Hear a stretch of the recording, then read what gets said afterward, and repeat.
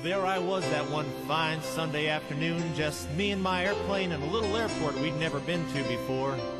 We were on short final and nothing was looking right. I was seeing red over red and white over white. I couldn't seem to remember how that saying went anyway, but I was staring straight down at the runway, and all I could think of was I was setting myself up to ungraciously dismantle this perfectly good little airplane, and then off in the distance I heard a voice. I think it was that of my flight instructor saying, "You can always go around. You can always go around if it don't look right coming down. Don't wait until you're sideways, maybe sliding on the ground. You can always go around."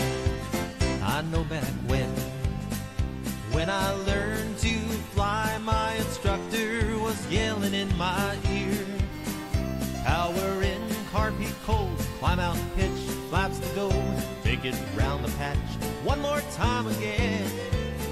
But I know now he was showing me that just because the nose is pointing down, if it doesn't look right, give it one more try. You can always go around.